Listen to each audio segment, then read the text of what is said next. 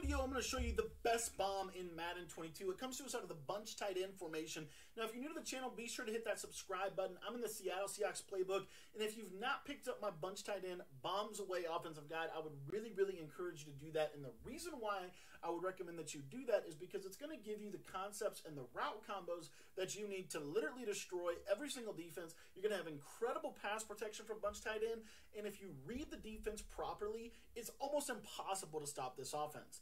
Now, if you're new to the channel, like I said, hit that subscribe button. If you want to get my bunch tight end guide, I'm going to put a link to that in the description of this video. It's on sale for just 15 bucks. I also wanted to say that my bunch tight end guide is actually best ran with my bunch guide. And so if you want to get access to all of my ebooks, all of my offensive and defensive guides, we've released 10 ebooks so far this season.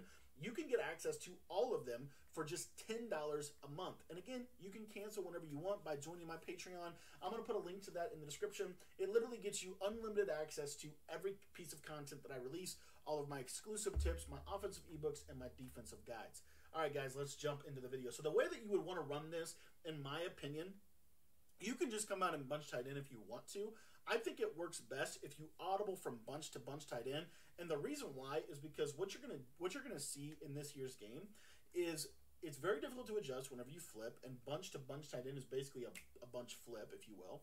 The second reason why I really recommend doing this is because what's going to happen is they're going to be so the defensive team is going to be so focused on trying to get all their adjustments set up that they're going to forget the fact that you can bomb them literally like that. So here's how we're going to do this. The audible is already set for you. It's PA boot over. That's what we're going to use to bomb the coverage. And we're just going to come out in any play out of gun bunch. Now, my personal favorite is the clear out SC out. Why? Because the clear out SC out is also a play that basically bombs every single defense in the game. And what we want to do is ideally we want to run our bunch. We want to come out with our gun bunch to the short side of the field.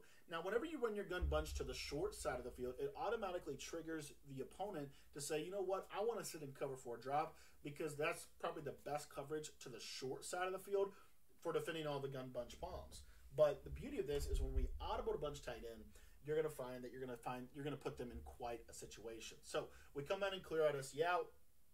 And then what we're going to do is we are going to audible to PA boot over. Now the setup is really important that you do it in these exact steps, okay? So you audible to PA boot over. You're going to put your tight end on a delay fade, put the circle receiver on a slant, and put the triangle receiver on a streak. You want to put the streak out there last so that he doesn't get glitched. And all you're going to see here is that the square receiver, you're just going to pass lead to the right once he clears the defenders. And as you can see, it absolutely bombs the cover 4 drop. Now, the beauty of this is another popular coverage that a lot of people like to run this year is they love to run Tampa 2. And you're going to see that this is going to bomb that as well. So again, we're just going to audible to PA boot over.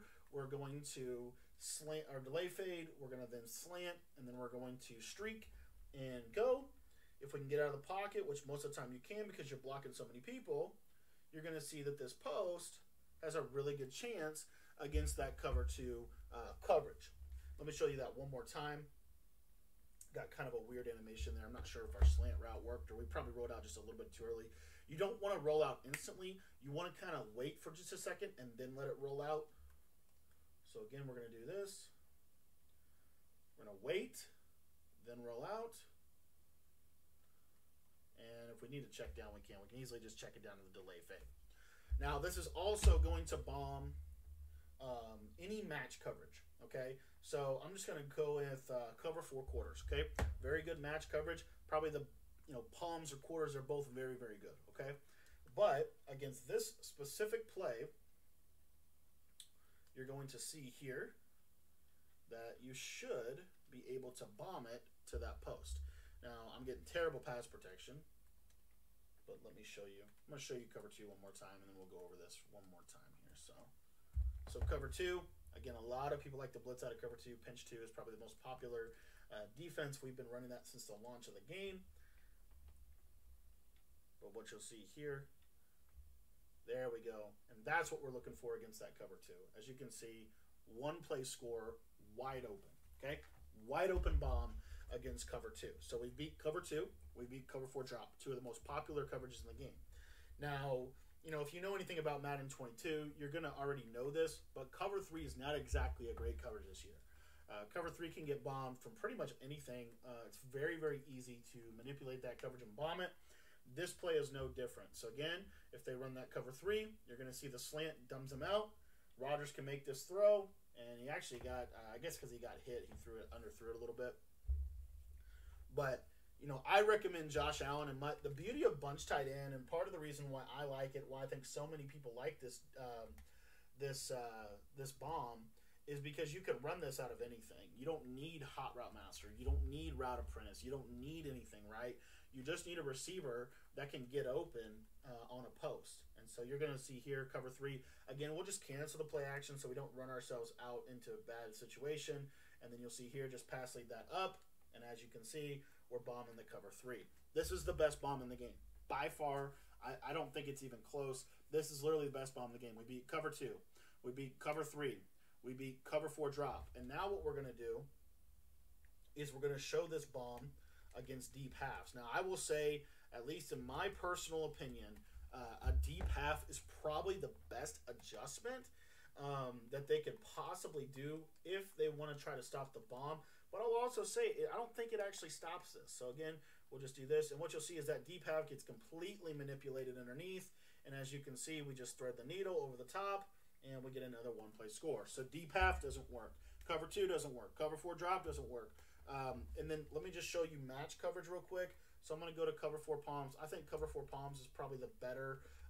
If you were to ask me what's the best match coverage in the game, to me it's either cover 6 or cover 4 palms, and I've done videos and talked a lot about those coverages.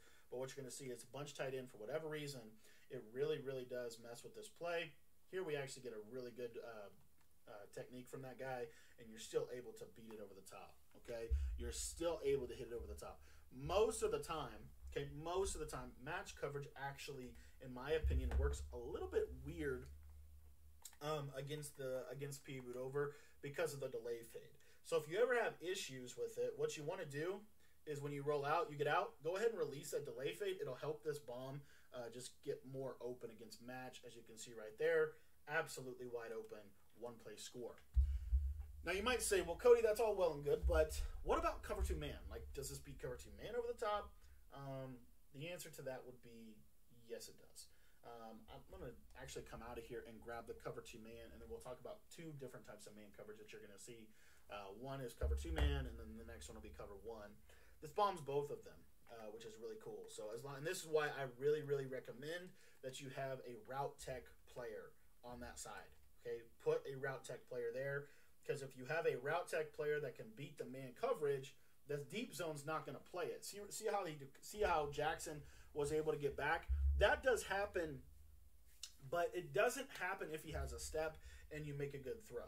Okay, it doesn't happen if he has a step and you make a good throw. But notice, it wasn't the fact that cover 2 man guarded it. It was the fact that they had him manned up that guarded it. The safety didn't help him, is what I'm trying to get at. So as long as he beats that man-to-man coverage, as you can see right here, he does. You're going to get this over top. Jackson's making some freaking plays. I think it's just because of he's got such a significant speed advantage over Devontae Adams. But literally, if you do this right, they shouldn't even have a chance to guard this. So again, we're rolling out. You want to pass lead hard to the right. And again, I guess Jackson's just going to play it every time because he's got so much more of a speed advantage. But the beauty of this is you really do, it does come down a little bit, I think. That's why I run route tech on my guy. Because if I have route tech on him, the chances of the defender just playing it like you're seeing is actually relatively low. In this video, and again, if you need to check it down to your slant, go ahead. But there you see, beats the man coverage over the top for a one-play score. If he doesn't have a step on him, check it down. Throw the delay fade, throw the slant, both of which are good. Now, think about for just a second how most people defend PA boot over. And this is why it's important. If you run just regular PA boot over, you know what people are going to do? They're going to go from the drag to the crosser, right? That's what most people are going to do. Well, the way that we set this bomb up, that slant looks a lot like that drag, okay? That slant looks a lot like that drag. And so the reason that's important is because they may not know until it is way too late that you are even in this. Because they're looking at, he's got a slant. He's got an underneath check down, right? No, I've got a deep post that's going over your face, and we're going to go dot you up and try to make a play. So that's why I love this bomb. I think it's the best bomb in the game. The cool part about it is you're blocking 7, and you're doing it from PA boot over. One of the things that I really, really want to emphasize with you guys before I go is PA boot over is what makes it so good is, in my personal opinion, its ability to get you out of the pocket and keep you protected. They can't blitz you off the right, and they can't blitz you off the left because your running back is going to the left to pick up any blitzes.